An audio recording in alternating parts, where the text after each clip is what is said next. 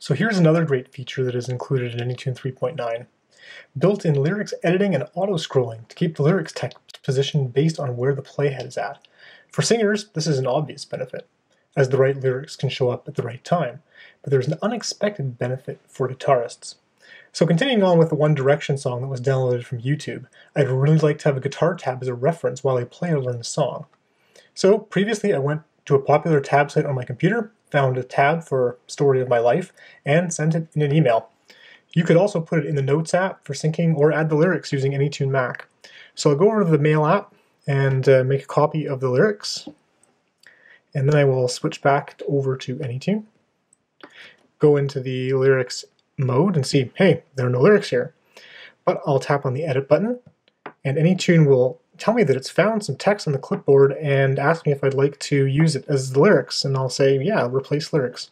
So sure enough, there they are, as copied from my email.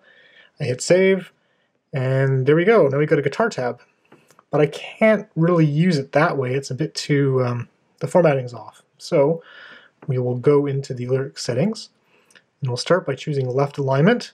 Well, that kind of gets us part of the way, because we also need to use a monospace font so that everything lines up. But now it's all too big, so we'll just shrink this down until we can see it all nicely. And now we've got our guitar tab in app. That's pretty cool.